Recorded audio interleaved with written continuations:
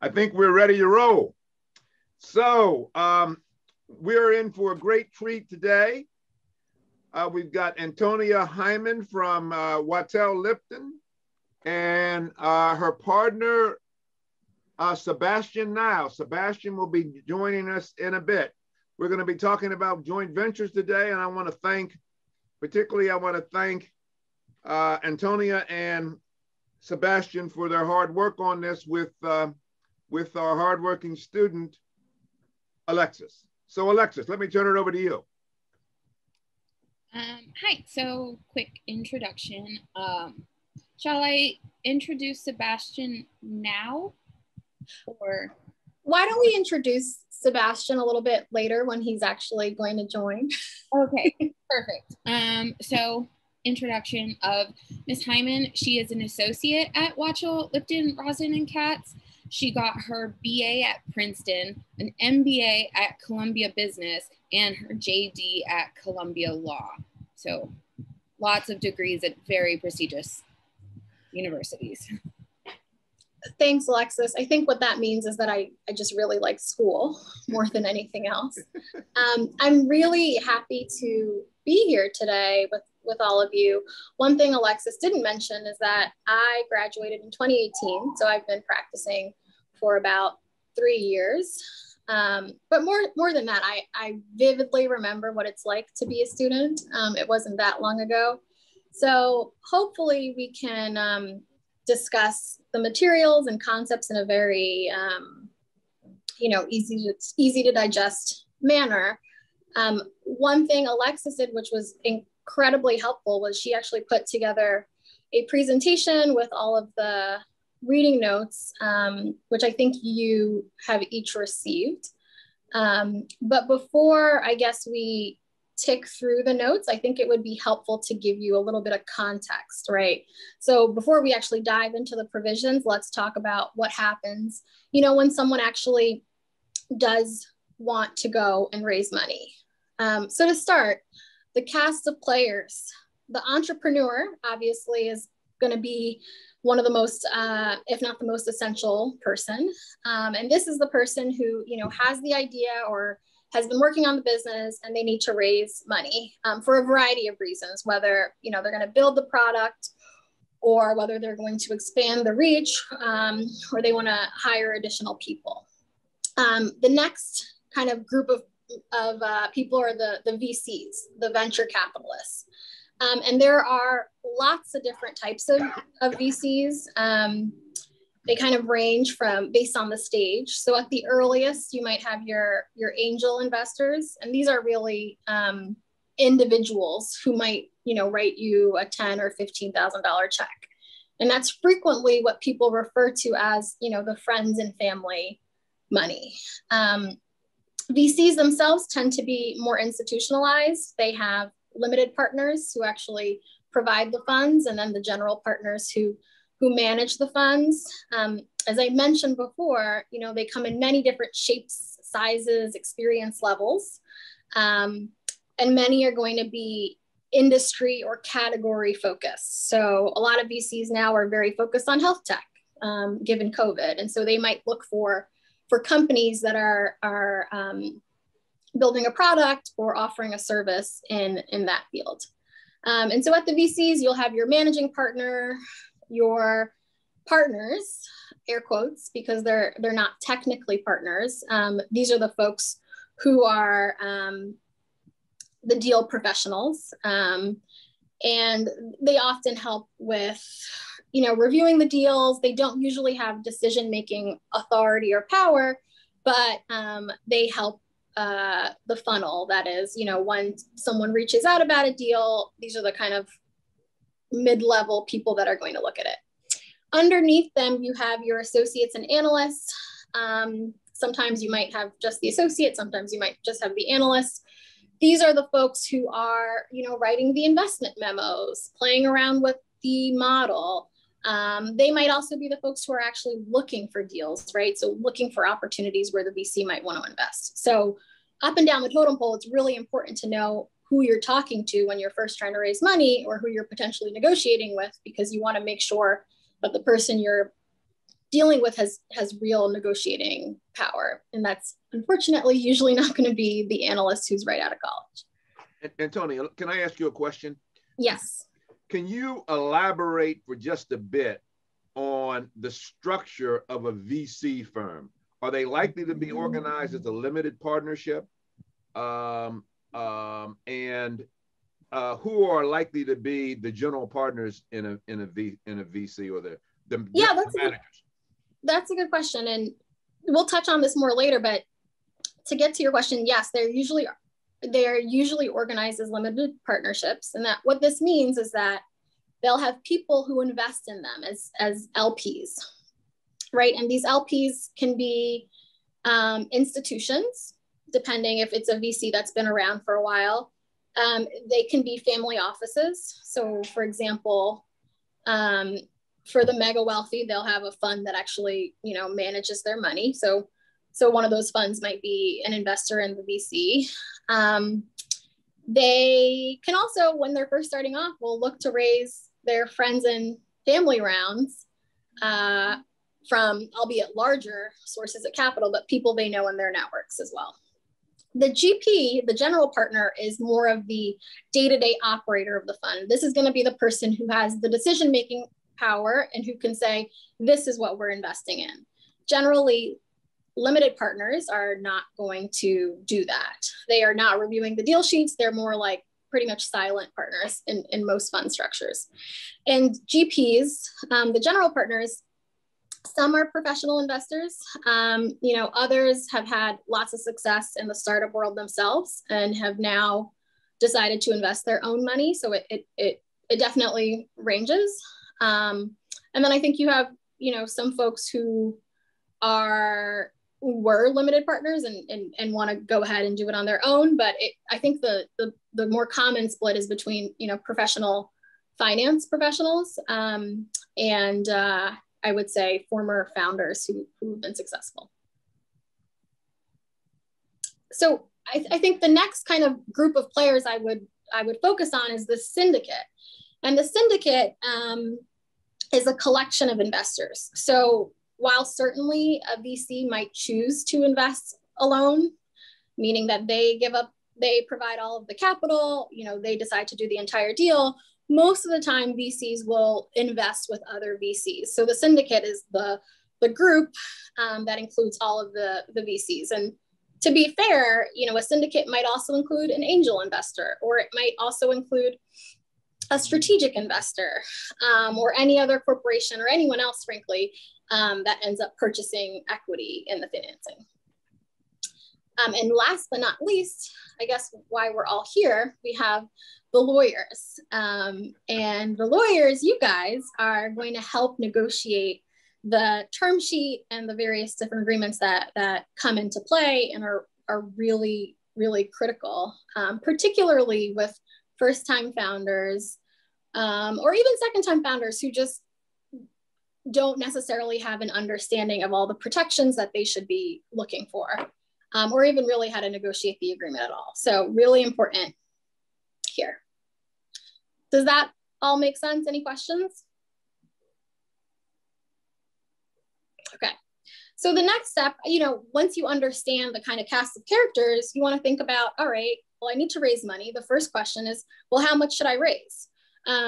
One of the things founders, need to think about is, rather than coming up, particularly at the early stage, with a very complicated model, a lot of the times you'll see that founders say, I need to reach my next milestone, right? And they try to figure out how much money they need in order to hit that milestone. And they do that by figuring out, one, something called their burn rate. And their burn rate is essentially the amount of money that they're going to be spending every month, assuming that, there are no revenues. So for example, let's say you're starting out and it's going to take you 6 months to get a product to market with a team of 8 people. It costs about $100K a month. You might say $600K you want to raise. I'd likely say build in some cushion and try to go out and raise up to $1 million from a VC. Once you know the amount, we always advise clients, like, you need to have your materials together. If a VC is interested, there's going to be an extensive diligence process, which Alexis will talk more about. And you're going to need to make sure that you have the typical kind of documentation, and preparing them up front will make it so that the process can run smoothly and there are no hiccups. So that means, you know, they're going to look for the material contracts. They're going to look for employment agreements. They might even look for board minutes, kind of the more kind of run-of-the-mill documents. So now you know how much money you want to raise. You know the diligence materials, you have an idea. The next step is finding the right VC. So as we talked a little bit about before, there are lots of different VCs. And so as a founder, your job is, and also as, you know, an advisor to a founder, your job is to make sure that you're reaching out to the right sort of VCs. So if you are a e-commerce company, reaching out to a biotech VC fund is probably not going to be great, right? Because they don't invest in your vertical. So we should be thinking about this, both the industry, i.e. where the fund invests, and also the stage. Some VCs invest only in early stage deals. Others invest in, you know, mid to late stage. So it's important to kind of know that as well. So, you know, assuming you're lucky enough to get a term sheet, I've had a couple of founders, you know, tell me that they've reached out to 75 to 100 VCs to get their first term sheet. So it certainly is a grind.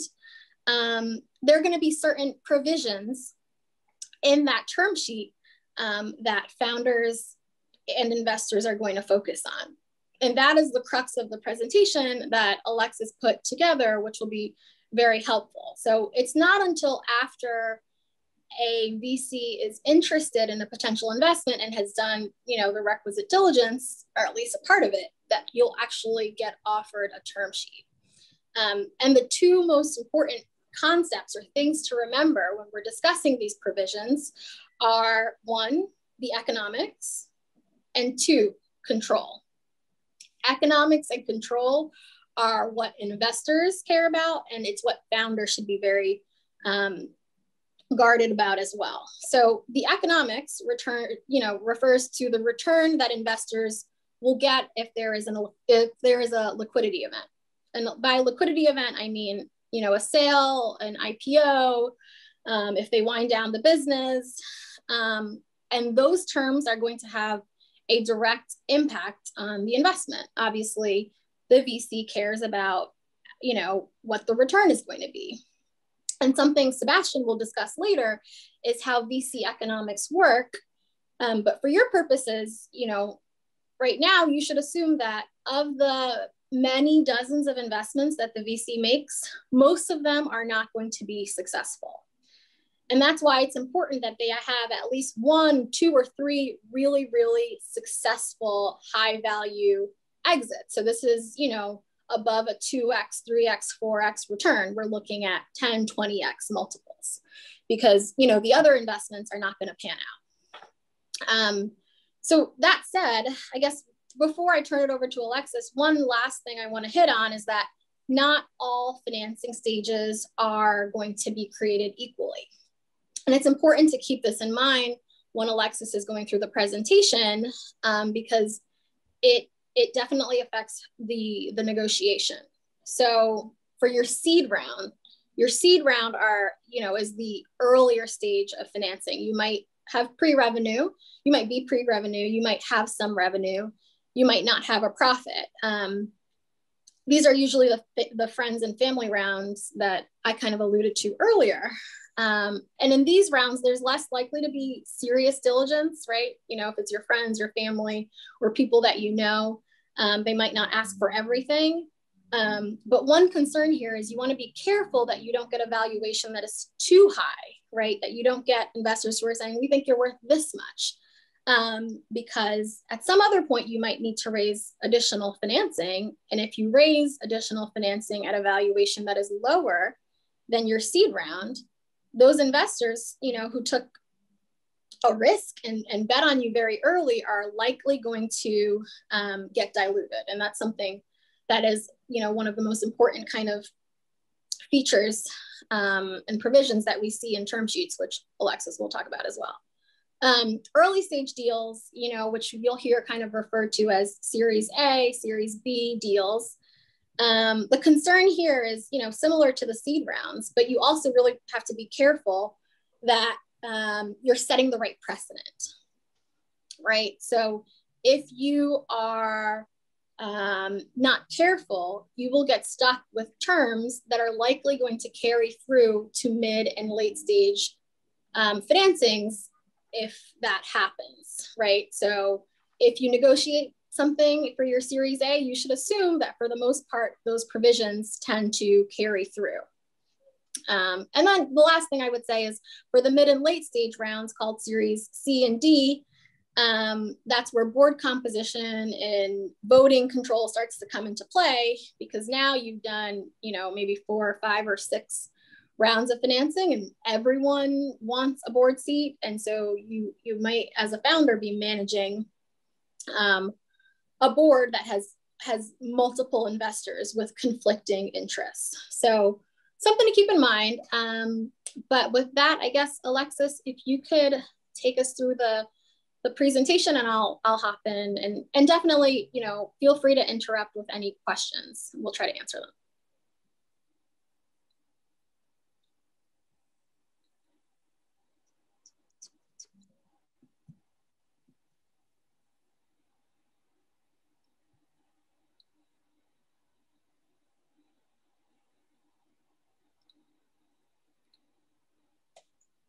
Okay.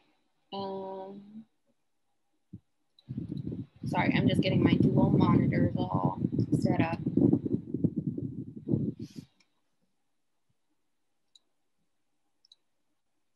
Okay, so over there. Sorry, I just had to get all my monitors set up. So today we're going to be talking about venture capital finance, venture capital financing class leaders, and we've already introduced our wonderful attorneys to help us. So first, let's talk about equity securities.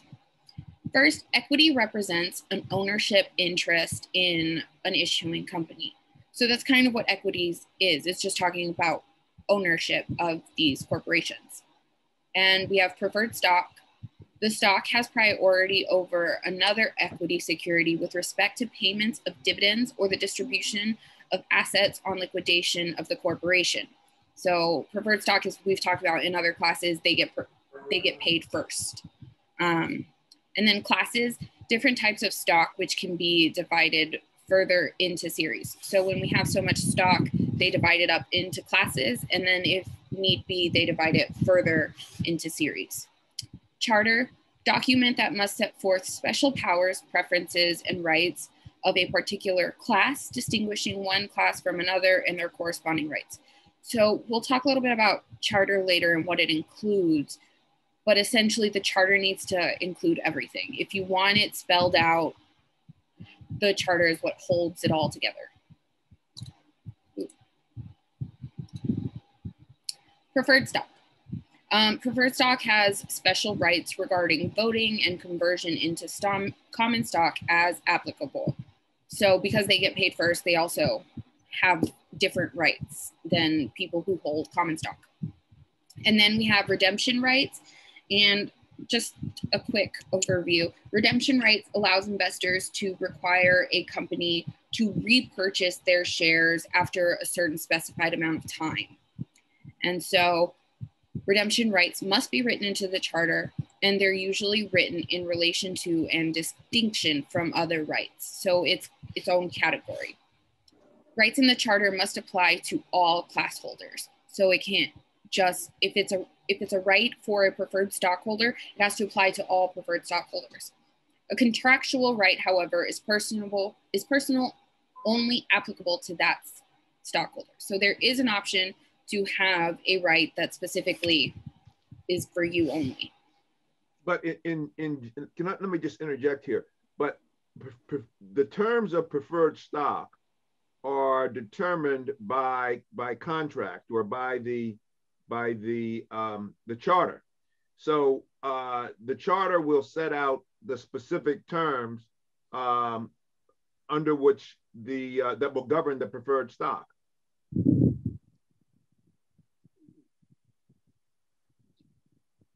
Are you asking me or? No, Oh. I was just making it as a comment. Okay.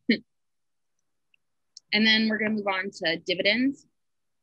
The definition of a dividend is a distribution by a corporation of its stock, cash, or other property on a proportionate basis to its shareholders. So essentially, anything that you're using to pay your shareholders, that's what a dividend is. There are some restrictions on dividends. Restrictions are imposed by state law and should be carefully complied with. So like with anything we've dealt with in law school, there are state laws that you need to read carefully because there's always a catch or some little asterisk footnote, and they need to be read carefully so that you're not in violation of any state laws. After payment of dividends, a corporation must be in a financial standing that allows it to meet other obligations as they come up. So essentially, a corporation cannot be completely broke after it pays its dividends. It needs to be financially stable. And then the purpose is to protect creditors. So people who are investing, they want to make sure that they will get a return on their investments. And then dividends terminology. So we have declared dividends, and that's when a board of directors of a specific corporation or company has obligated itself to pay a dividend. So they'll meet together and they say, we will pay this, and now they have to pay it. It's non-discretionary.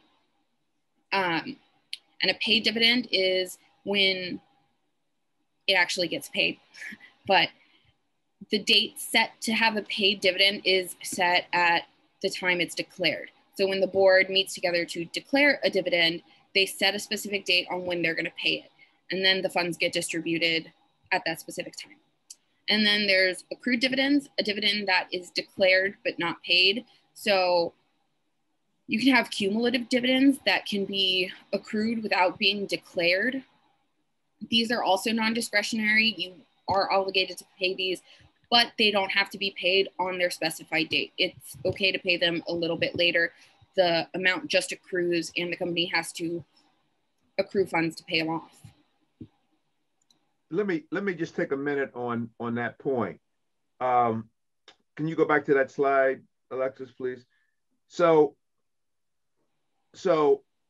keep in mind that when you're structuring preferred stock, if you're doing it on behalf of the investor, and the company says, well, you know, we may not have cash to pay or earnings to pay dividends, one of the things you're going to want to do is you're going to want to put into that preferred stock a provision that says that if the dividend's not paid, it accumulates. In other words, they're cumulative dividends. So if the dividend is 5% of the $100 that's paid for a share of preferred, if that 5% doesn't get paid in a year, you want to make sure that it accumulates so that you will get paid it at some point, even at, if necessary, at the point the company is liquidated, prior to any payments to the common shareholders. Antonia, this is a very important point. Do you want to elaborate at all on this? Sure. Alexis, can you flip to the next slide, please? So what Professor Thompson said is exactly correct. And so what we've tried to do here is basically lay out 3 different flavors, we can call them, you know, in terms of how this provision would look. Now, of course, there are, you know, a lot of different approaches, but we've included 3 for simplicity. Sorry, it moved. Give me just go back to the dividend.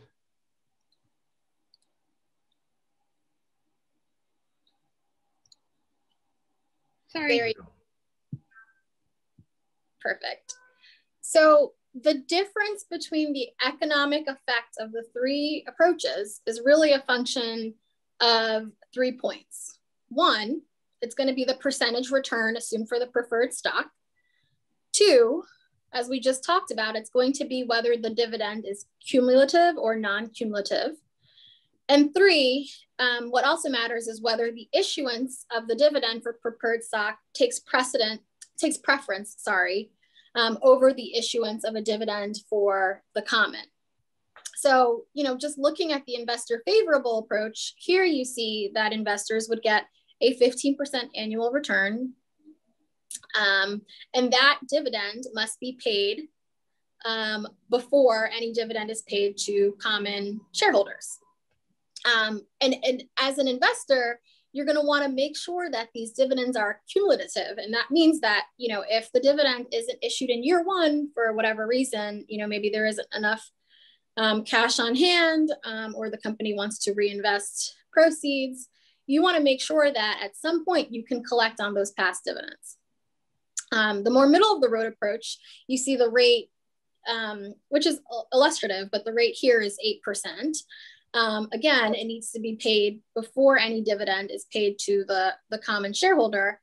But note that the dividend here is not cumulative. And that's a really big point. This means, again, that if a company didn't have the resources to pay for the dividend in year one, the next year the slate is clean. The company isn't obligated to make good on the issuance of the dividends for previous years. And you see the most, Antonia, company. Can I just ask you a question? Yes, go ahead. Have you ever seen an investment where there was a non-cumulative dividend? I mean, that's a very fair point. Everything I can think of seeing has been cumulative. Like, it's a very, very important point for an investor. And I think there was a question that Brittany asked in the chat, which is, did I know whether I was going to focus on VC stuff when I was in school, or did I do corporate law? So I'll just clarify, I should have maybe said it. I actually do more M&A work. So I am working with companies who are either private and they're going to sell themselves, or they're public, but I'm usually not working with early stage companies.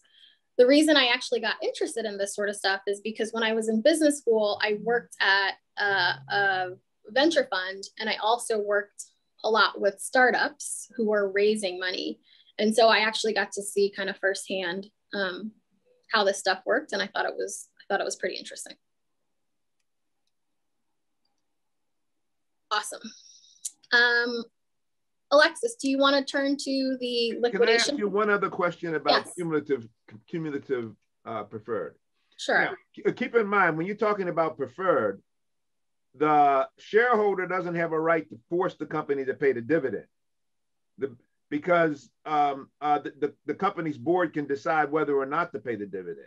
So if the company's board does not pay the dividend and it's going to accumulate, have you seen situations, Antonia, where there was some type of interest rate on the non-paid dividend that's accumulating, so that you get an additional amount added to it to compensate for the time value of money?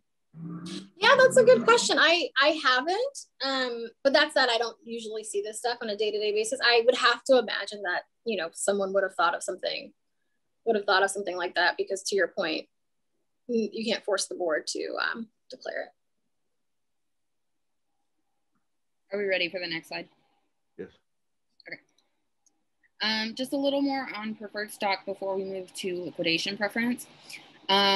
Priority preference, some percentage of the original purchase price of the preferred stock prior to any dividend payment to the holder's common stock. So that's the definition of priority preference. Then there's the when, as, and if declared clause, which you can put in the charter. And essentially that kind of gives some flexibility in the charter. So it makes things not mandatory. It's and if declared. Preferred stock is essentially a supersized common stock. Preferred stock is represented by the dividend participation right when they have separate rights to share in any dividend paid on the common stock. So then we're moving on to liquidation preference. Like we discussed priority right a little bit. Primary purpose of liquidation preference is to allow preferred stockholders to get back their invested funds on a sale of business before equity stockholders are paid any amount. So similar to preferred stock, they just want to get their money and their investments back first. So we have priority right, which is based on the original price of preferred stock, so the amount that they're going to get back, and plus accrued but unpaid dividends. And when you have participation right, you will get back an amount based on the number of common stock shares issuable upon conversion of the preferred stock. So these are for preferred stockholders. You can have priority right or participation right. Thanks, Alexis. So just taking a step back for a moment, what does liquidation mean? Liquidation means, it doesn't necessarily have to be the end of the business. It could actually be a sale as well. And so the most important variable to consider in a liquidation preference provision is the multiple on investment, the initial investment that preferred and common shareholders will receive as a result of the liquidation event. So, I'll let you guys read, the three different varieties in your off time, but generally speaking, an investor favorable provision is going to provide the preferred holders a multiple on the value of their initial investment, plus any unpaid and accrued dividends, right? And so this basically means that in the event of a sale or a bankruptcy, preference is going to be given to the preferred investors to receive, in the case that's on the slide, 3 times their initial investment plus declared and unpaid dividends. And that's before anything is being paid to the common shareholders. So that what that means in theory, if the company, if it's actually, let's say it's a bankruptcy, is that the common shareholders are probably not going to get everything if you have to reach that 3 times hurdle. I think the more middle of the road approach is that, the proceeds are first distributed to preferred shareholders, but in a less preferential manner. In this case, I guess you could say the original purchase price is going to be covered. So, preferred investors will get that back, plus any declared and unpaid dividends. And thereafter, right, so once they receive their initial investment back, common and preferred shareholders will share in the ownership position of the remaining distributions until the preferred has received 3 times the original purchase price. So in the middle of the road approach, you see that the common shareholders have at least a chance of getting something in the event of a bankruptcy. So Sebastian will talk a little bit more about VC economics towards the latter half of this presentation. But this sort of stuff is really important for VCs. And that's because, it's basically because of what Professor Thompson said before, which is all about this time value of money. And investors are going to be very, very sensitive to it. A return of 3 times, 3x, seems like a lot. But 3x over 4 years only equates to a 32% annualized return. And if you think about 32% annualized return, that sounds good, but to a VC, they need to knock 1, 2, 3 investments out of the park compared to the other dozens that, the other dozen that don't do well. A 32% return isn't attractive at all. Am I good? Yep. And let me just ask a question, Antonia. Do you find that the multiple is a function of how long the investment has been in place? So, I mean, for example, suppose you knock the ball out of the park, you got a blowout deal. Should the multiple be the same as it is when you have a deal that takes 10 years or some significant period to reach the point where you're going to have a liquidation event or a liquidity event? That's a great point. I'm thinking back to when I was at a VC. Yeah, we absolutely consider that, and in fact, it was, as you might expect, tied to the life of the fund. If it's a fund that's for 4 to 7 years and we're making our last investment in something that we don't think we're going to see a return on for a while, we might increase the multiple. That said, based on my experience, which albeit is narrow, having just been at 2 funds, I think 3 times 3x is pretty standard for what you ask for with a early stage company.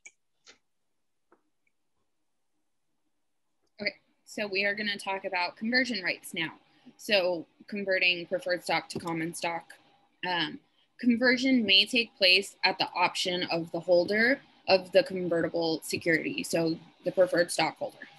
Upon the occurrence of a specified event, or upon a vote of shares of the class of stock having the conversion right. So as we discussed earlier, class was one subgroup of the stock.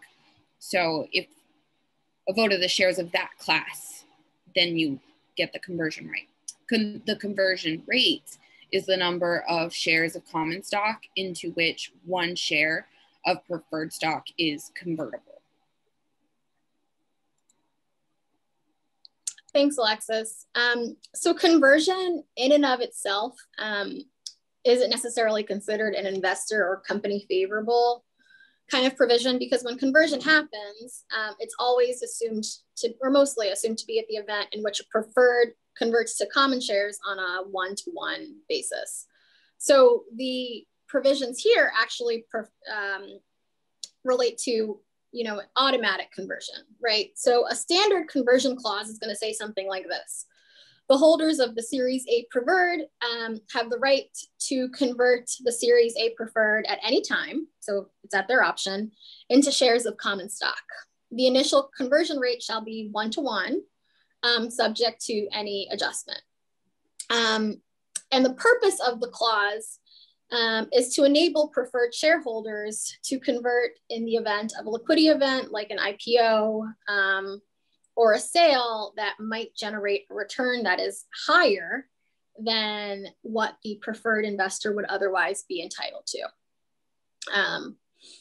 So that's a really important point, right? Because we're basically acknowledging, and VCs know that they will give up their preferred rights if a liquidation transaction would yield a very high return. Now, this doesn't happen all the time, right? Like the VC's portfolio of companies is gonna, have some companies that go bankrupt, or they exit at a modest multiple, or they don't IPO and kind of knock it out of the park. But when it does happen, a preferred investor will give up their rights. That is such a powerful point, and one, frankly, that I was never aware of prior to reading this. So when you talk about the 3x return, what you're saying is that the preferred investor is going to be looking for that 3x return, but what it would like is for the return it would receive if it converted the preferred to common would be more than the 3x return that they would get from simply the provision of the preferred. Do I have that right? That's absolutely right. That's absolutely right. Because as we just discussed, a 3x return over 4 years, isn't super attractive. I'll take a 32% return, but for these guys, they are looking for 10x returns. So the thing to keep in mind with these kind of varieties of the provisions is that investors are going to be focused on 2 points. One, the number of times of the original purchase price of the preferred stock will automatically convert into common.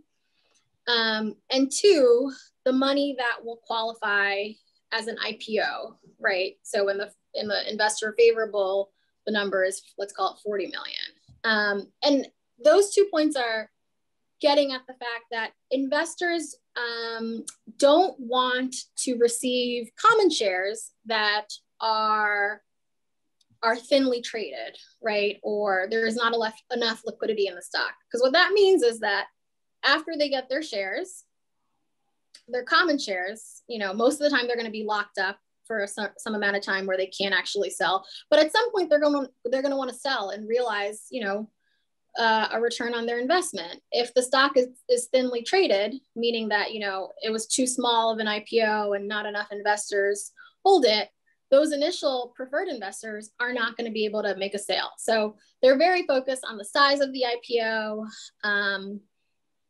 And again, they're going to be focused on that 2 times or 3 times the original purchase price. So that as a practical matter, then, as a practical matter, you aren't going to see a conversion unless you have a liquidity event that's producing a amount per common share that is greater than 3x of the comparable preferred share, so that the preferred is going to, in essence, stay outstanding until a liquidity event. Is that pretty much the case? Yes. Any questions? I don't think I saw any in the chat. Okay. Sorry, I prematurely clicked to the next slide. So now we'll talk about anti-dilution protection. So dilution is the effect of an increase in the number of shares of a stock a company has that's outstanding. And dilution to economic value is the adverse result that follows when the company sells new shares at a price lower than the price that was paid by preferred stockholders. So this is kind of like down round financing, which I'm about to discuss in the next point. Down round financing is an investment in which pre-money valuation by the new investors is lower than the post-money valuation at the completion of the prior round of financing. So at the start of a company, you may pay X amount for your preferred stock, but then later on, they realize that the value of that stock is lower, so they sell at a lower price. So the current preferred stockholders are a little more out of luck and bought it at a higher price than should have been paid.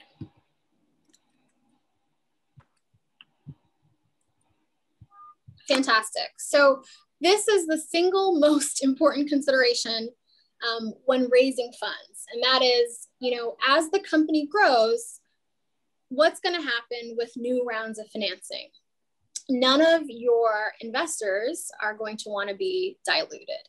And so dilution clauses are the single most important tool for VCs who want to ensure that with any subsequent financing, at the very least, they're not going to be diluted to a price, you know, that's lower than what they paid in a prior round. And so these 3 provisions that we've included on the slide really are getting to how we can calculate the conversion price in an event that the future share price is dilutive to investors of the preferred round. And so that probably sounded like gobbledygook. So I'm going to try to explain using, you know, real life numbers, right? And so let's just assume that we have a Series A financing, right? And then at some point there will be a Series B. But Series A was the first. So let's assume that for the Series A, the company issued the Series A preferred at $5 per share. So typically, if there was an IPO, the shares would convert into common and the holders would get 1 share of common for 1 share of preferred A stock. With the full ratchet, and this is what, you know, investors love, but you have to be really careful for, you know, if you are an employee or a founder, it provides that, you know, if there are any additional shares of preferred that are issued at a lower price than the $5, right, that the Series A investor paid, right, in the Series A round, it provides that the Series A preferred shares are going to be adjusted such that when the Series A holders convert, they're going to get as many shares of common stock as if they had originally purchased for Series A preferred shares at the same lower price paid for at the subsequent round. So what does that actually mean in numbers? So, the Series A, we said that the company sold the shares at $5, right? Let's say for the Series B, it's a down round. Down round means that the valuation went down. Let's say the Series B preferred was issued at $2.50 per share, right? So half of the $5. The full ratchet in the investor favorable provision is basically going to adjust the conversion rate for the Series A preferred shares from $5 to $2.50. And so what this basically allows the Series A holders to do is to convert their shares into 2 shares of common stock. Whereas the Series B preferred holders, even though they paid $2.50, they're only going to be entitled to receive 1 share of common stock for each share of Series B preferred. And what this full ratchet is doing is protecting the Series A preferred shareholders from dilution. And they're really, really concerned about that, because if they didn't have that protection, they would have been really diluted. And so that, if it happens one time, you have one down round, maybe it's okay. But if it happens, several times, this is when you see in the news, or you see sometimes on these law articles reference to a kind of a death spiral. And that's basically, if there are subsequent down rounds, basically management, the founder, their share is getting squeezed down to the percentage where they don't really own anything in the company. And you might say, well, why does that even matter? Right? Like, we're the investors, we put in the money. But if you're an investor, you generally want the founder to have some equity in the business, right? They need to have some stake.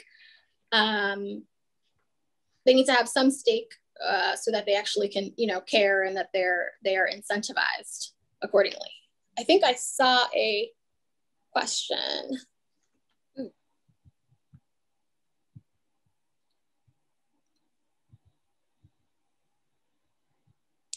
Yeah, that's a good question. Whether it applies when, if you just decide to keep it as preferred stock. I mean, the reason we think about it in terms of conversion to the common stock is because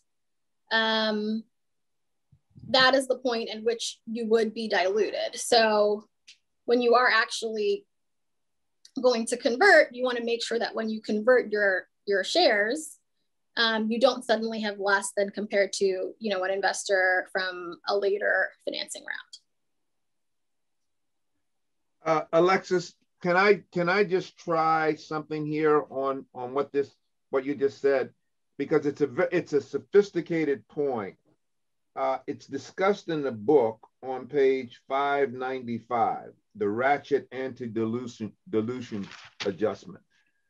I'm going to see if I can capture it, because I'm having a little trouble understanding the economics myself.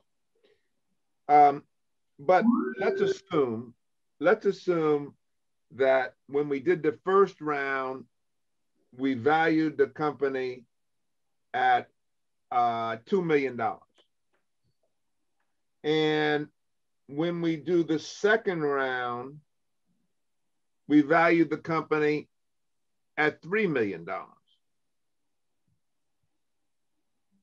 In order for the initial investment, well, no, the initial investment in that case is going to be worth less than $2 million. It's got to be ratcheted down, because otherwise you aren't going to be able to bring in a new investor at with the appropriate percentage. So that I can't work it out in my head, but well, let me just do it this way. Suppose the new investor is coming in for 1/3 of the company, or one half of the company. So originally the investors put in, the original investors financed the company at $2 million. The company is now worth $3 million. but the new investors are demanding 50% of the stock. In that case, there's going to be a ratcheting down of the old investor shares, the original investor shares, from a value of 2 million to a value of 1.5 million. 1.5. Mm-hmm. Do I have that? I realize I'm sort of garbled here because I'm having trouble understanding the concepts, but I just want to see whether I'm moving in the right direction. Yep, that's correct. That's correct. Okay, so we're talking about redemption rights now. And remember, we're talking about the rights specifically of stockholders. So redemption rights, they may be issued to venture capital preferred stock. So the preferred stockholders, those are the people who can get redemption rights. They fall within a company's category of distribution to shareholders, and a balance sheet can prohibit distribution. And surplus includes the amount of net assets the corporation has in excess of its capital.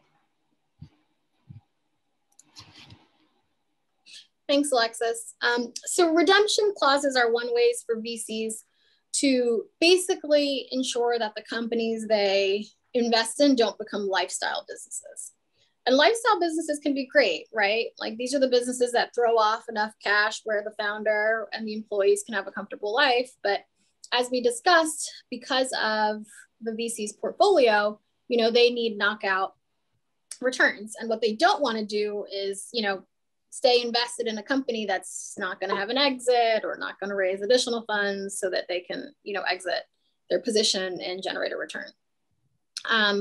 And this is again tied to the fact that VC funds are limited. They are finite in their life. So a fund's, horizon might be somewhere from 4 to 8 years, let's call it. And so they'll want to make sure that, they're able to return capital to their limited partners at some point. So the redemption provisions are essentially putting a finite number of years on the life of an investment by assuming that the investment is going to generate a return. So if you look at the language on the slide, the investor favorable provision requires redemption relatively quickly, right? I think here it says, the third anniversary of closing, the company is going to redeem 1/3 of the outstanding series. And then we have another redemption event at the 5th anniversary, and then another one at the 6th anniversary. Clauses that are kind of more middle of the road, you'll see that it is beginning on the 5th anniversary. So you have some more time. And then the company favorable approaches is none. It's actually, we don't ever have to give you back your money, because why would we want to do that if you don't have to? The one thing I would note is that the investor favorable provision, which starts at the 3rd anniversary, I think that's a bit aggressive.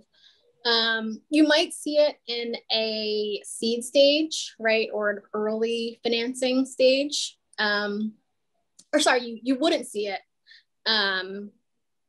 But it makes more sense for a later stage deal where there's a liquidity event kind of closer on the horizon, like a big sale or an IPO. Typically, I think you see the middle of the road with 3 equal installments.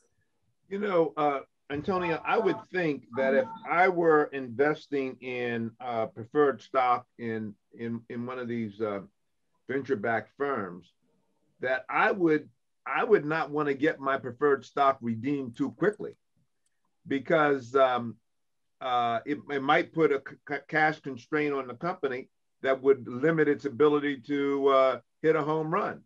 And I'm going in this thing for a home run. Why in the heck am I going to insist on getting paid real quickly, rather than letting the thing ride and possibly having a huge payday? Exactly. And I think that's why you see the more aggressive approach in later stage deals, right? Because in later stage deals, you're closer to an exit. and the company is going to, have a better sense of managing its financial position, wherein, it probably could, if it needed to, redeem the stock. But you're right, like, an investor wouldn't necessarily want to do this. This is kind of a just in case you're thinking about not doing a sale or some sort of liquidation event where I might otherwise get a return. Here's my out.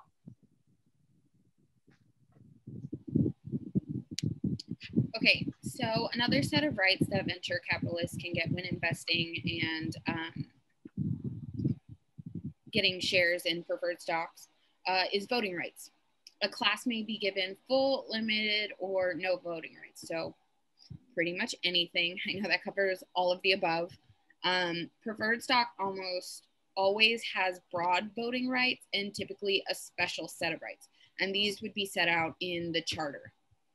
Preferred stock votes with the common stock on an as converted basis on anything that may be presented to the stockholders for their approval. So earlier we described conversion rights and a vote of that specific class. This is what we're talking about. They may or may not have the right to vote in those decisions.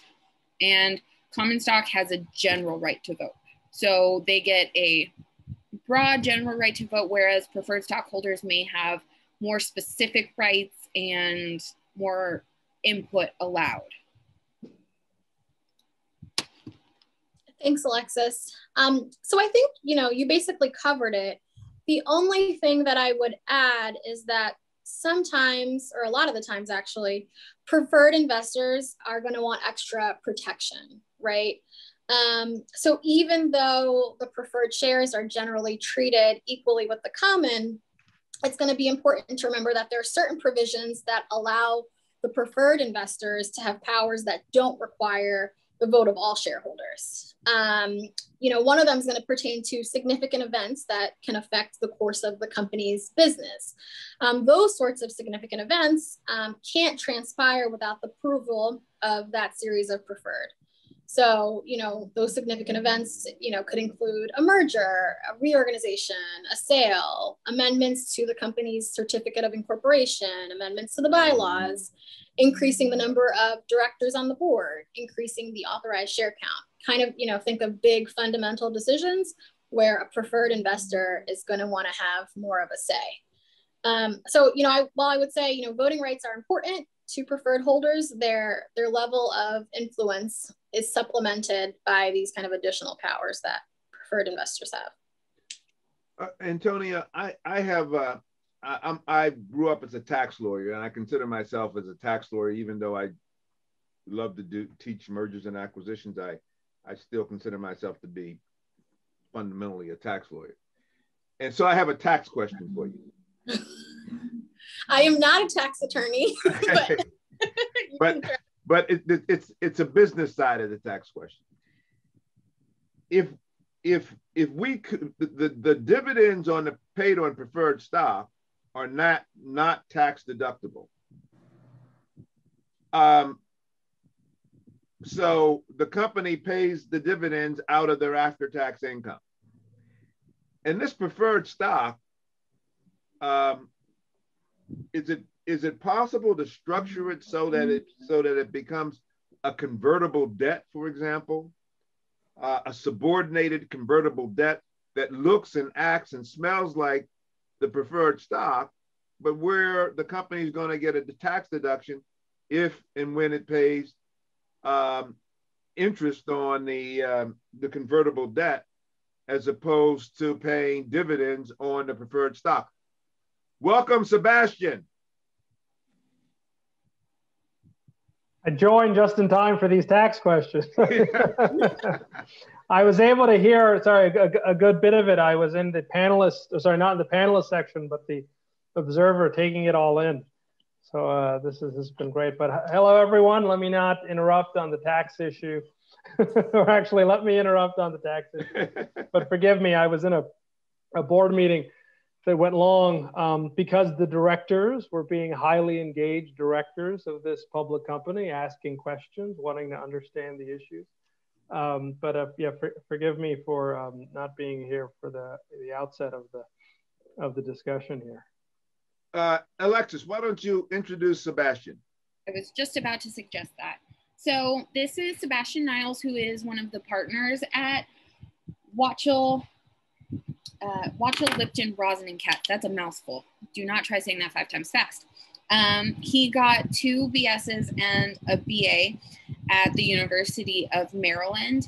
He got his JD at Harvard Law, and he is working on business deals worldwide and cross industry. Also, Chambers USA recognized him as one of the top 3 leading attorneys for corporate and M&A takeover decisions. So he's definitely a prominent attorney, and we are very lucky to have him here. Thank you, Alexis, and thank you, Sebastian.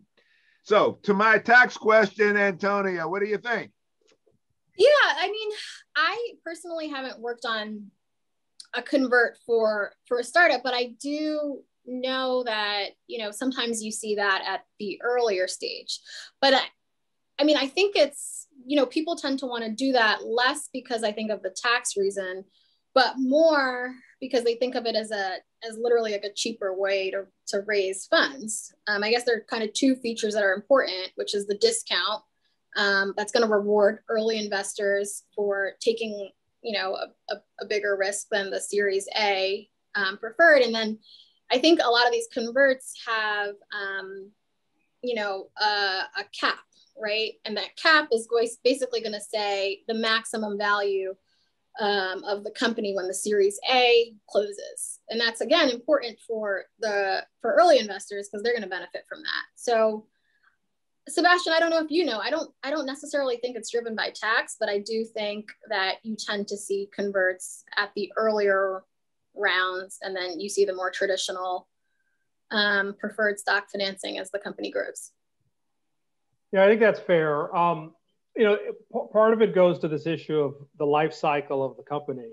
Some companies, the reason they're seeking venture capital investment, depending on the maturity of it, maybe they're not able to get, for various reasons, kind of traditional kind of loans or other things from banks. And then you're looking to find these more bespoke capital sources. But then even with a bespoke capital source, it could be structured as a convertible, debt or pure debt. Like one item that you may have touched on a little bit, but when we think about this concept of dividends, when thinking of venture capital backed companies, I like to put, I guess the term is scare quotes, but that's not really right, but quotes around the term dividend, because most venture backed companies are not actually paying dividends.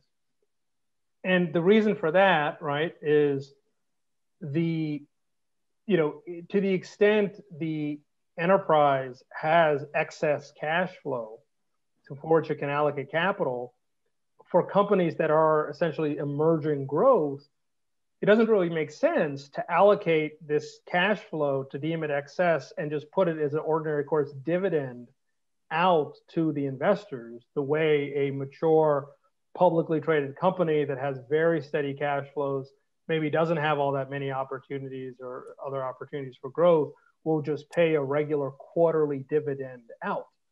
For at this level, one would hope and think, again, if there is cash available, whether it's generated from operations or coming for other reasons, that cash, the highest and best use of it for companies in the context that we're talking about, should be to reinvest in the business, right? Not pay it out, back to the investors. But the reason why we have these dividend concepts and why I put quotes around them, particularly in the venture back, is because of how it gets triggered in the context of certain events or exits or other moments where it's almost as if, well, let's pretend as if a dividend had been paid or been accumulating. And then now that we have various monetization events, let's deem the dividend to at that point to be payable, if that makes sense. So it's all sort of a legal point, but it's more of kind of a practical one of the extent to which dividends are in fact the same kind of dividend that you think of for mature, sort of, operating companies that have been running around for a long time.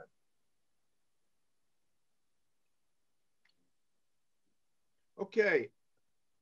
Do you guys want to keep rolling, or do you want to take a little break? Antonio, why don't we take a 6-minute break? It's 5:09. Why don't we get started right at 5:15? Or do you want to just keep rolling? That sounds good. Why don't we take a couple minutes right now? Okay, good. Okay. Okay, so making a shift from the rights we've been covering, like redemption rights and voting rights, we're shifting to letters of intent, which is one of the documents that is needed, similar to the charter. It's also known as memorandum of understanding or term sheet. In a couple of slides, I refer to it as term sheet. It is not binding on any party except parts that explicitly are noted as binding, but never is the entire letter binding. So a letter of intent in its completion is never a 100% binding document, but it can have binding parts in it. It's a contract that precedes and enhances negotiation. So this is kind of what you want to set out, like we learned in our contracts class. This is kind of what you want to set out, talking about what you want, and it helps the negotiation process go along. It's also crucial to disclaim contractual effect. So the parts that are binding, you need to make it clear, like this is contractual and you are obligated to this section. So we can break up the letter of intent into 4 classes. We have a group comprised of letters that are solely used to list contractual and business terms. So just your standard layout of what is what. And then you have a group comprised of letters that are used to lay out the ground rules. That's pretty self-explanatory. This is what I want, this is what you can't do. A group comprised of letters of identity that identify significant business terms. I think those are really important in the letter of intent because so many words and jargon in business can be construed in different ways, and then it's left up to the courts later on to decide what definition is what. So you really want to lay those out letter by letter. And then a group comprised of letters of intent that have failed. Okay, so a continuation. Exclusivity, the owner does not actively participate in the market, privately solicit, encourage inquiry, respond to proposals, discuss proposals, analyze proposals, retain proposals, or even receive proposals. So when they're discussing the letter of intent, you can have exclusivity, and essentially it negates all of those things. So an owner can prohibit a prospect from responding to a purchase agreement and instead have the prospect pass along information to prevent a flip. So if you haven't signed the deal as a venture capital, the owner can invoke the right of exclusivity. Standards, the ground rules for negotiation determine the standards of negotiation. So that's what I was saying in the previous slide about laying out all the terms and the do's and don'ts. And it's taken in good faith and best efforts. And then you have consummation. Generally, the agreements have as to terms, but no contractual agreement is binding the terms. It is in danger of being recharacterized as binding because of the way courts have determined cases. So like I mentioned in the previous slide, how if you leave things up to ambiguity, the courts will decide.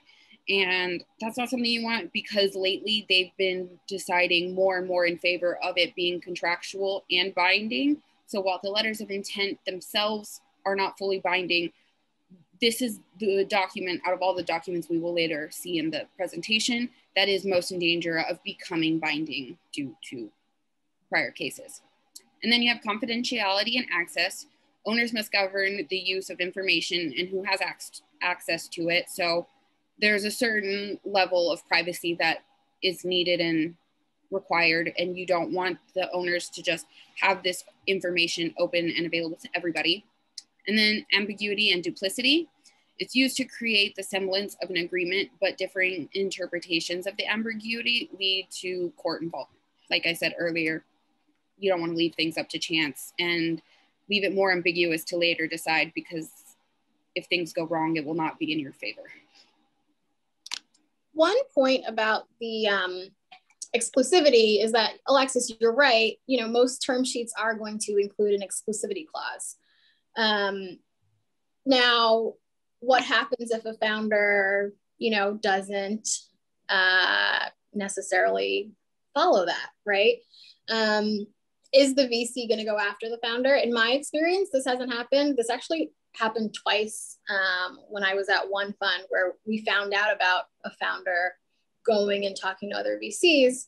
And no, we like didn't do anything about it, but it's a very small group of folks to invest. And so I definitely think the founder's, you know, character kind of took a hit in that way.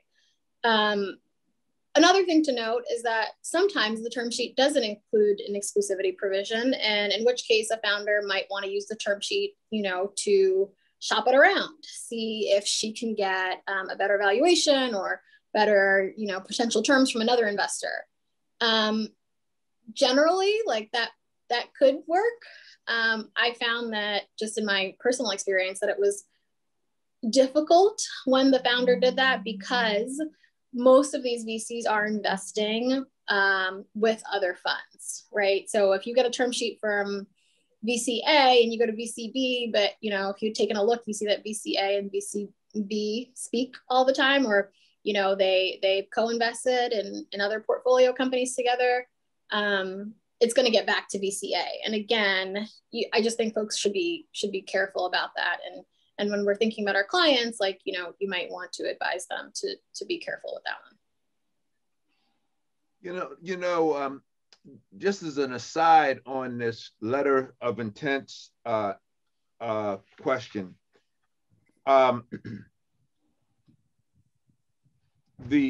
probably the seminal case dealing with this with letters of intent and similar types of instruments is the Texaco Pennzoil case, where the court found that a Texas court indeed found that Texaco had interfered with an agreement that Pennzoil had to acquire Getty. And just as an aside, the named partner Marty Lipton was involved in that case. And was representing the Getty Museum in that case, which is just an illustration of how Wachtell is involved and has been involved and continues to be involved in so many important merger and acquisition cases. And in that case, interestingly, the lawyers who drafted the letter of intent governing Pennzoil did not have in it a provision that specifically said that this letter of intent is not binding. And the court found that it was binding, and as a consequence, Texaco ended up being liable for significant damages. Have Antonia or Sebastian, have either of you, do you have any insights into the Texaco case? Yeah, well, let me give you a couple. It's funny you mentioned Texaco. And I may also end up talking about a subsequent sort of situation. So Texaco Pennzoil, right? Both parties announced their own press releases as to what had been agreed at the level of this sort of memorandum, right? And when there was ultimately the litigation, right? Because what happened? You had Pennzoil and Getty Oil had one agreement. Texaco makes a better offer. The board withdraws its proposal, says, okay, let's do the deal with Texaco. Pennzoil sues, saying, hey, you intentionally interfered with my contract. So the issue is, as Professor mentioned, is, well, was there a binding contract, right? It was just a sort of a principle. And so, just so folks, right, there's sort of this, at the time, this 4-part test, which has evolved over the years. But, one test is, did one of the parties say explicitly, I'm only bound once, there's sort of a full further, written agreement or not? Another test is, well, what happens if one of the parties starts to perform, partially performs, and then the other party who says, no, there's no contract, actually accepted it? They almost got like an unfair benefit. Third test is, well, was there enough agreed that you can really say there was a deal? This concept of essential terms. And then this other one sort of interesting of, well, is this deal important enough and complex enough that people would expect that if there's truly a meeting of the minds, you'd have a real proper formal, agreement? And so the court had to look at the press releases and say, was there a full deal, or not? And what ended up sort of people were looking at, because again, there was a jury finding that said that there was a contract, and then the court later on appeal, reviewed it, and they said, well, price was agreed. Here were these sort of different sort of sets of items, and there was an original jury award that was like $10 billion is the amount that has to be paid. Then the court ultimately changed it and said, well, it's actually only going to be $3 billion. Now again, only is in the eye of the sort of the beholder. But I think I would just say is that it's an example of everything's fine in these situations until you have some kind of dispute. And the role of lawyers in particular is to try as early as possible, have explicit disclaimers of the non-binding, sets of provisions. Don't let there be kind of an implied notion that there's a deal before everyone is fully entirely signed on the dotted line. On the other hand, don't be too cute around these sort of situations, right? Which is, if the matter has evolved enough that the other party maybe has a reasonable expectation that everything is essentially done, there's another principle in the law, which is the need for a negotiator to be forthright. Right, which is don't try to reel people in sort of too far, thinking that you can always back out of it, because if people are relying on what's occurring, you could have some real exposure. At the end of the day, years later, we were in a situation.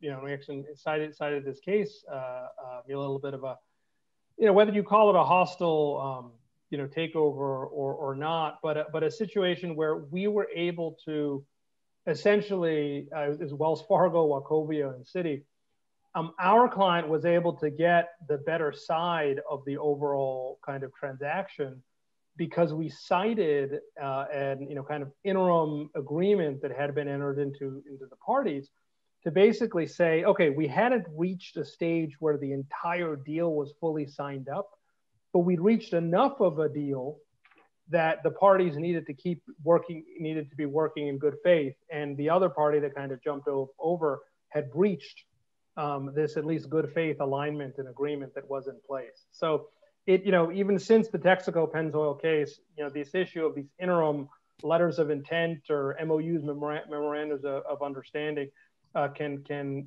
at a minimum play a big role in giving each side more negotiating leverage than if they didn't exist, even if a court ultimately doesn't conclude that the parties had reached a complete deal, even if they didn't actually think that they fully had.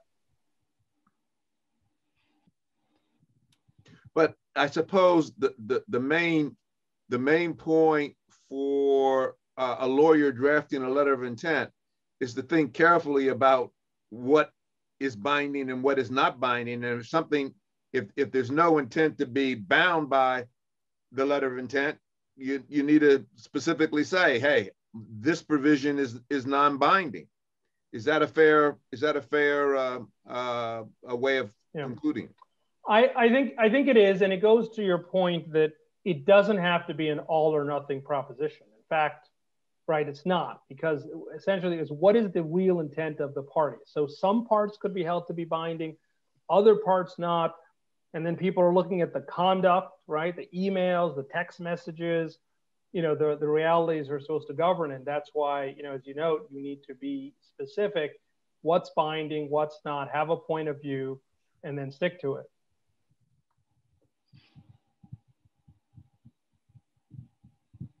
Are we good to go to the next slide? Or? Yes. Mm-hmm. Okay. I just didn't want to rush anybody. So now we're going to go over a couple of the documents, venture capital investment documents to be more specific. So when you're going into these investments and negotiations, you have the preferred stock purchase agreement, and it acts as the controlling document that manages all the elements of a transaction. And let me just say, I'm doing a brief description of these because I believe you were also given the packet of the example documents in which both Sebastian and Antonia will go over. So I'm just giving a brief overview.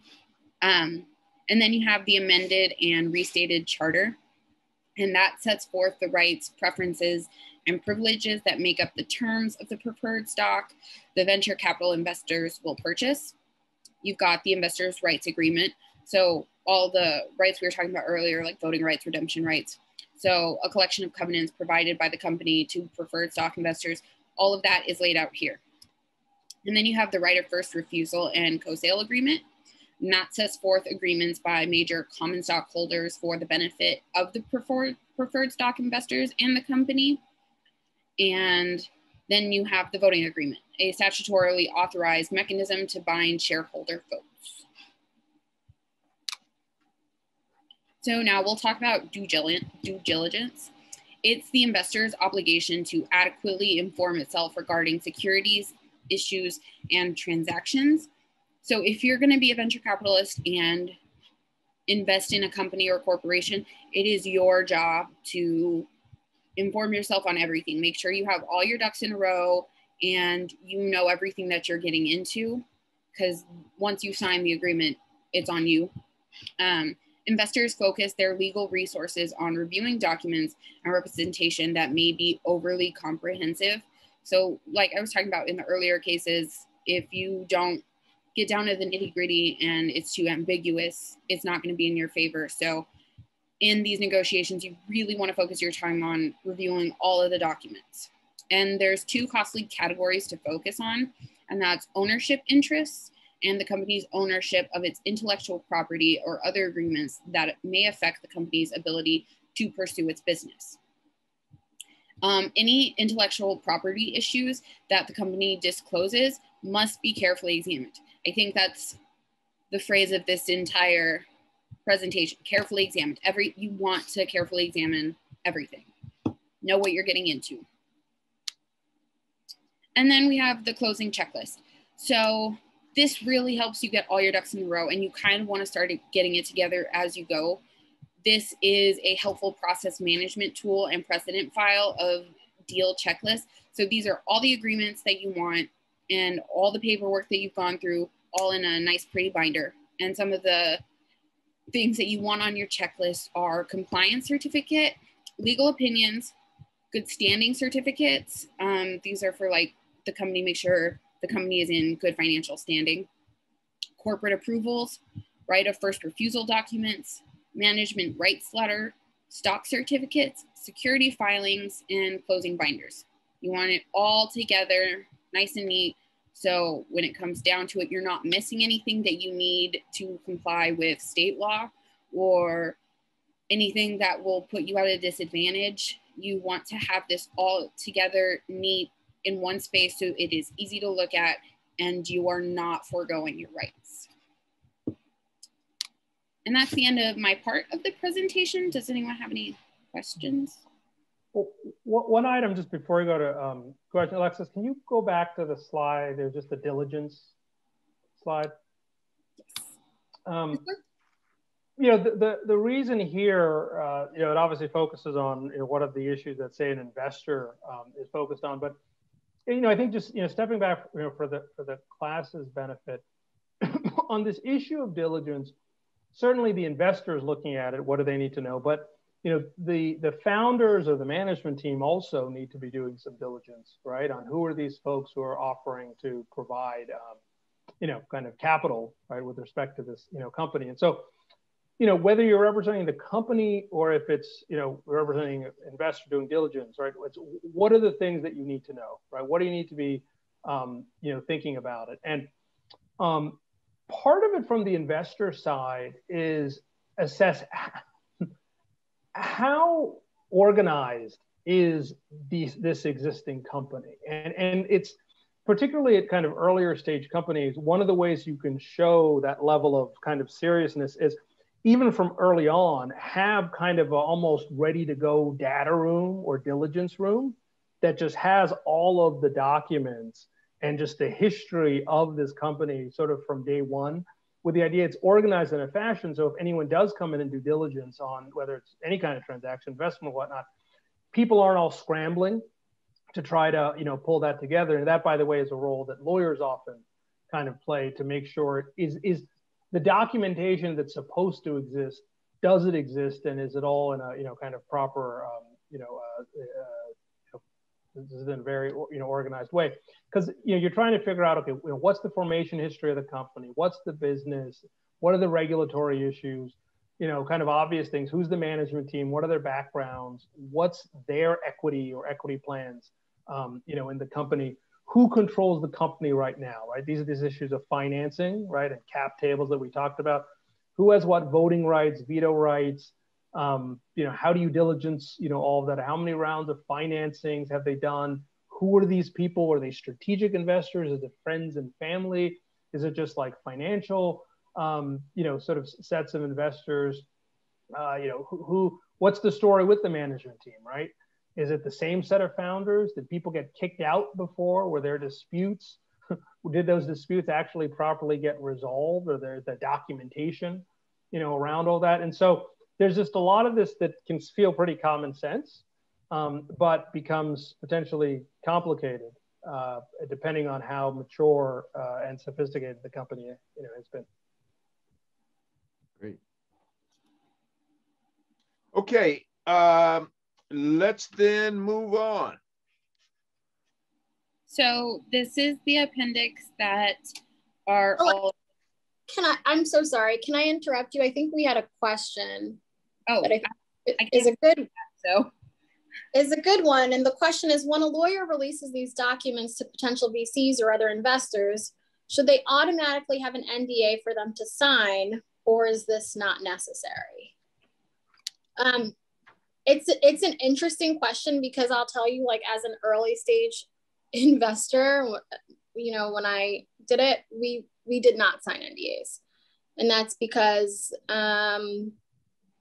these were early stage companies, they weren't showing us anything super sophisticated with respect to financials, or, a lot of the times they didn't even have real customer agreements. It was very bare bones, so we didn't sign one. But yes, you want to make sure that you're protecting, confidential information. So it would be a good thing, but I guess I wouldn't be surprised if you get pushback at the very early stage. Yeah, it's actually a good point. And look, practically from the investor's point of view, they generally are happy to not sign an NDA, right? So it becomes, I think, as implicit in this question of when on the company side do you push to say, before I give you access to anything, we need to have an NDA in place. And I'd also note, this is probably a broader conversation, but the scope of NDAs can also go beyond simply keep my information confidential, right? There may be other terms that, particularly if you're running some kind of process around the financing, do you want to have an influence into, if you think you're talking to just, venture capital, investor A and providing him or her confidential information, not just documents, but business related information, you may say, well, I also want to make sure that that investor doesn't on its own try to get other people, right, to join them in the investment and go, suddenly you're expanding it out because they say, oh, well, these are just my additional financing sources. So your NDA may also impose kind of frameworks and restrictions over who else they can bring in to be part of some, investor syndicate, if that's the way the particular series is likely to unfold. There is another question here on the letters of intent that I think is an important one.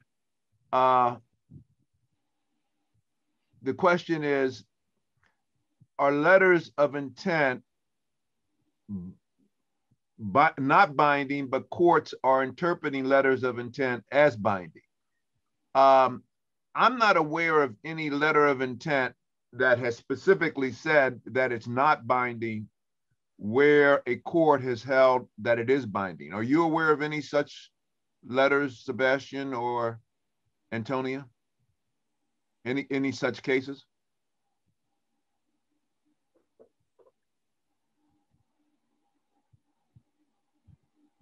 So no, the reason for my pause though, and it's a great question. Looks like it's Sydney. So here's why your question is a little bit more complicated. The court is trying to determine what is the true intention of the parties, right?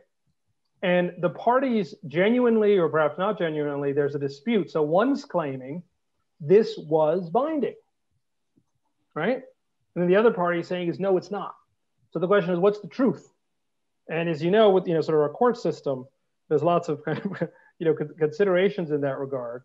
So to answer your question literally, if a letter of intent, if the parties did not intend a letter of intent to be binding, and it says it's not binding, and there's no other evidence that says, well, they put those words in, but everyone acted like it was entirely binding, there shouldn't be any concern that a court will nevertheless kind of overrule the intent of the parties. But because you're dealing with a context where there's a dispute and someone is claiming it is binding, just because there's a particular word that says not binding, that gives you, a lot of protection. If it's properly drafted, you're not going to have any concern. But the issue is there some reason to think there was intent for a portion to be binding, and then could a court or a jury give credence to that perspective?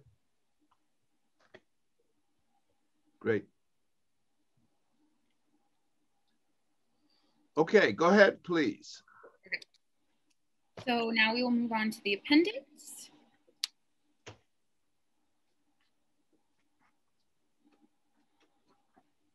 I'm not sure if Antonia was. I think the plan, Sebastian, if it's okay with you, I think folks are probably interested in the economics. So maybe it would be helpful if you can, give an overview of the typical VC structure, how they raise money. We can talk a little bit about the valuation kind of analysis. I am cognizant of the time, but I think that would be helpful. Yeah, sure. Happy to do it. And I think let's, feel free to ask questions, along the way. I think here, let's give a little bit broader context. So in the venture capital context, the investors are thinking about what's the exit. And the reason is, in most kind of venture-backed companies, high growth sort of potential companies and the like, these investors aren't going to see much liquidity potential until this concept of like the exit, transaction. And part of the reason for that, and it goes back to the original question around, or issue around like dividends, is it really true that people are paying dividends all along the way? Proceeds, cash flow, revenues aren't going to be distributed to the investors during the course of the company's life cycle in the ordinary course. Sometimes you can have interest payments or other items along the way, but fundamentally the idea is, particularly if it's a pre-revenue company, people are investing on the back of the hope upon the upon the future. And most of the time, the VC investors, unlike private equity, where private equity usually is buyout, right? It's control. The investor controls the entire company, perhaps with the group. With VC, everyone's a minority investor for the most part. People are taking minority stakes, and they're, a common term is they're right along for the ride. And then these provisions with the charter and contractual rights and preferred, redemption, all those things are about how do you protect yourself, along the way. What gets really complicated with this notion of valuation is, again, it's not a publicly traded company where the shares are trading and you just can go to, finance.yahoo or wherever and see, well, what are my shares worth? Nobody really knows, and it's based on different people's perspectives on forecasts and potentials. It's also, and I think this probably came up at the beginning, there can be many rounds of financing and investment along the way before this exit period.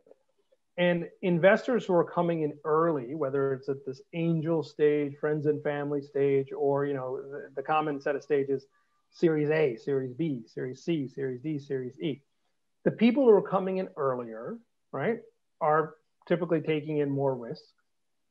The people who come in later often are more sort of sophisticated, or have more leverage in a sort of situation, but they're usually investing in a company that by that point is doing, fairly well. And so a key item to keep in mind as you think about valuations and sort of life cycle on these terms is the stakeholders and investor base of these companies will have changed significantly over the months, and the years. And, a friend of mine who does a lot of this work sometimes says that the documents of a VC investor, and I remember we were looking at acquiring a company that had a whole range of VC investors sort of in a merger. And we used the term, we said, this is like a coalition, like government here, when you look at all these documents, because each investor who came in along the way, they either wanted to add their own sort of special sets of terms, or wanted to modify someone else's sort of set of terms, or worried about who are the management team and sort of the founders, and how problematic will sort of issues be along the way. And so this whole issue of planning for exits and getting the incentives right, the like really got ultimately can be somewhat complicated. One of the issues that comes up too is on alignment of the investors along the way, particularly on the notion of a sale. And so the issue that I want to raise around the concept of a of a sale company, a sales situation, is each of the investors who come along, because they're getting preferred stock, they negotiate that they're senior to earlier investors or are junior to earlier investors, and it gets ultimately negotiated. And the concept of seniority or being junior is who gets the payouts before the other people get to have the payouts. And so you can have a situation where things aren't going so well for with a particular company.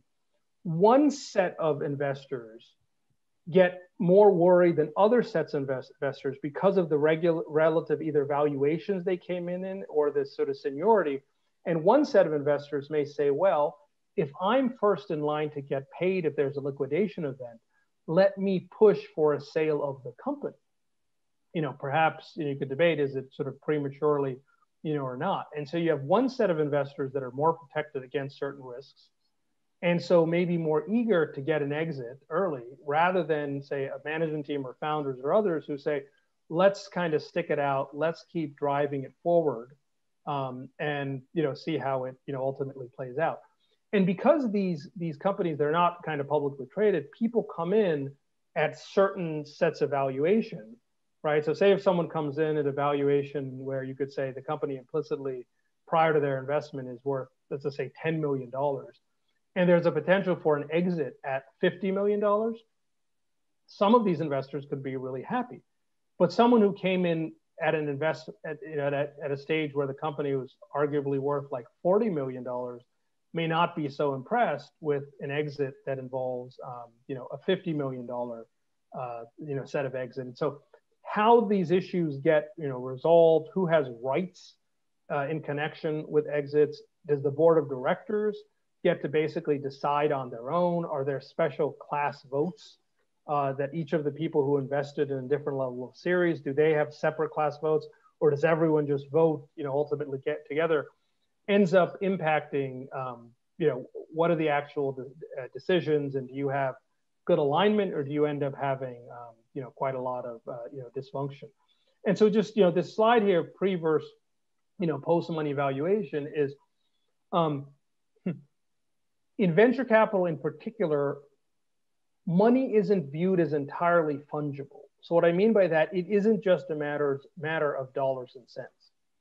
It's that by virtue of this critical financing moment, that in and of itself, both because of the money, but because of what will be done with the money and the credibility that gets sort of brought to bear, the company will fundamentally be transformed, have a different value, and the like. And so there's this huge debate over how should we value the company, and a negotiation over, do you value the company and accordingly, price your security before you give effect to any of the investment, or after you give effect to the investment? And where you ends up determining how much value gets provided to the investor and what their pricing is and what's left for subsequent rounds.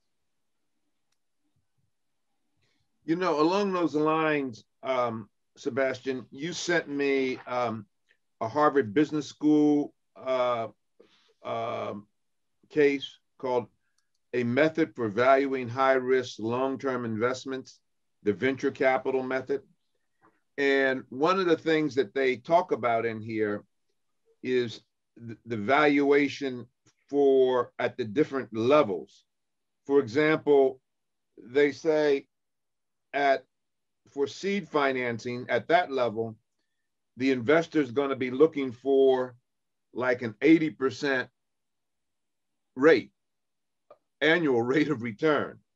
But for startup financing, which is a little bit further down the line, the rate of return is only going to be 50 to 70%.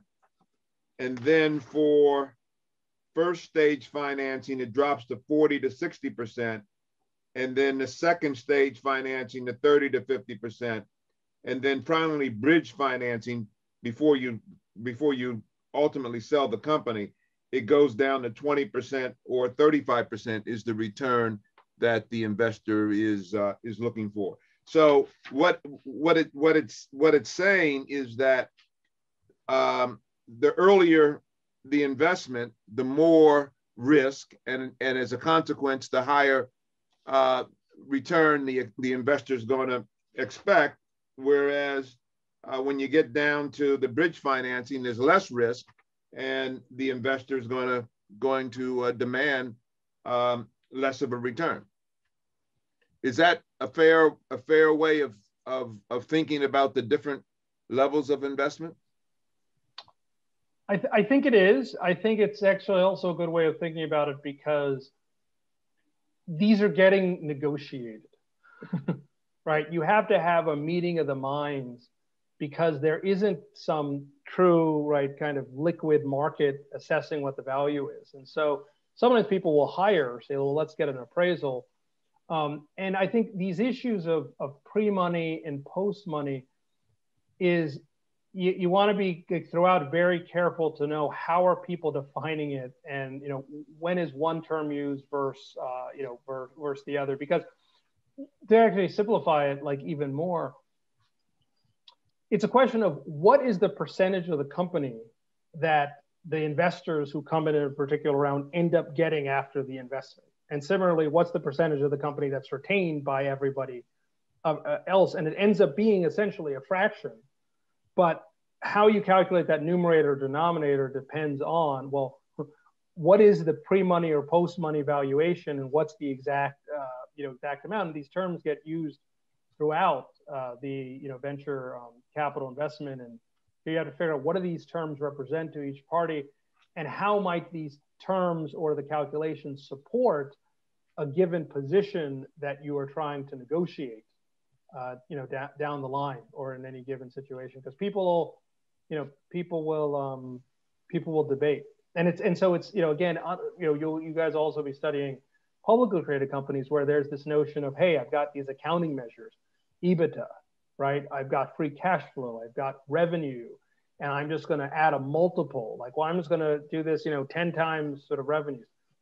In this space, it's very much kind of negotiated, driven by market forces, and arguably, speculative. But you must have a meeting of the minds before you take people's money in this regard, or before you agree to receive a venture capitalist money.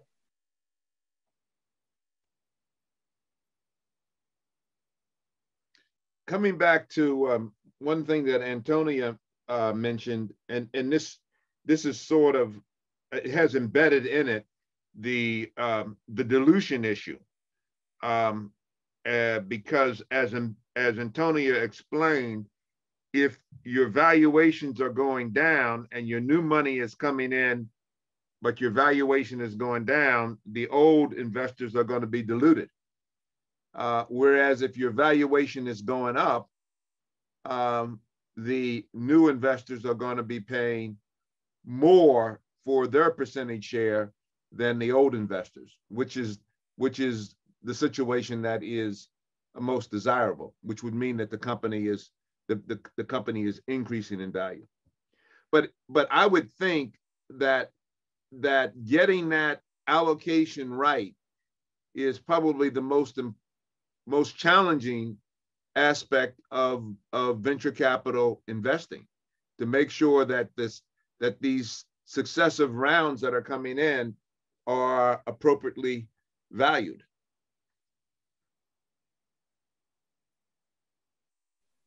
I would agree with that. I think it's also, it's trying to think ahead to what occurs if the company ends up not doing so well. And are the right protections in place? Will the management team continue to have flexibility to raise capital in an effective way?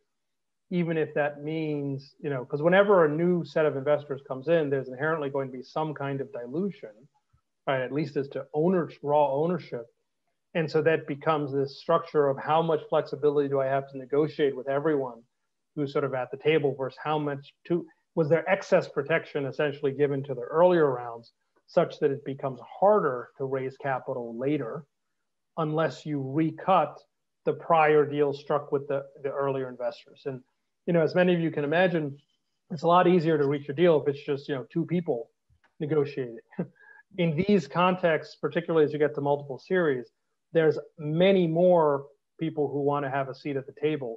And the negotiations occur essentially in the shadow, not only of the law, but what are the terms that were previously agreed to, perhaps when the company was either doing better or was doing worse. Interesting. Well, Sebastian and Antonia, we are about 2 minutes before 6. Is there anything else that you guys want to say? And if not, I want to ask my students if any of my students have a question for either of you, whether dealing with venture capital or anything else. Do you want me to click to the next slide, Antonia? Sure. I think Sebastian probably covered it, but that was this is just an example. So folks can use that as a reference. So Antonio or Sebastian, do you have anything else that you would like to say to our students?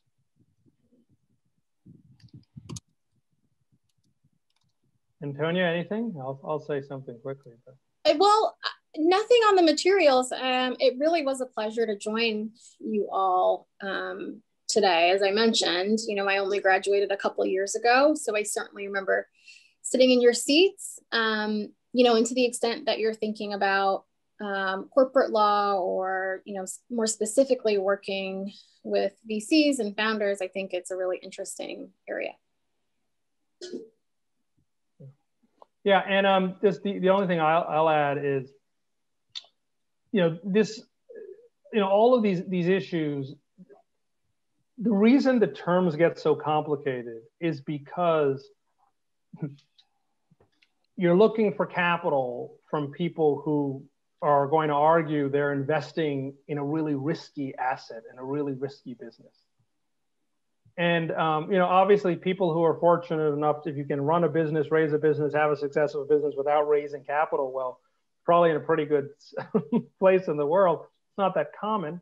But just, make sure you're well advised, regardless of which, seat you're at. And I'll just kind of leave you with kind of I would think an interesting kind of provision that's evolved here. And you may have, apologies if you talked about it before, but pay to play provisions, which is what if you create because we talked about with venture capital investing, you know, there's multiple rounds. Well, can you create provisions that will punish existing investors who don't participate in new financing rounds and or reward those who do? Because part of the thing with, you know, a company, you know, particular private businesses, you're going to need more capital to come in at various points in time. And if you kind of think ahead, the issue is, well, I'd love to get more capital from those who've already invested in me. And sometimes it's harder to get new capital if the new capital comes in and says, well, why isn't it the case that anyone who already invested in you, why won't they invest more? Right? And so something that evolved is pay to play, which is, well, if you don't participate in the new round, maybe I'll convert your preferred, the non-participants' preferred to common. Maybe I'll convert the people who participate, who already were in, I'm going to give you new preferred with even better economic rights. So a lot of this can just get really interesting. But I'll also tell you, though, it gets interesting, but none of this really goes to the issue of, do you have a successful business, right, that's going to get good customers, right, treat your workers fairly, and otherwise, hopefully, you know, really scale up and have, you know, tremendous success. So with that, I've complicated all of your lives, not really part of your course. But Professor, thank you for inviting Antonia and me. Yeah, no, thank Alexis, you. thank you for working with us on this. Thanks to you, thanks to Antonia, thanks to Alexis, and thanks to our students. And let me just remind everyone that this course will be available, or this session will be available on the internet to anyone who wants to see it by sometime early next week. So anyway, thanks guys, really appreciate it, and so long.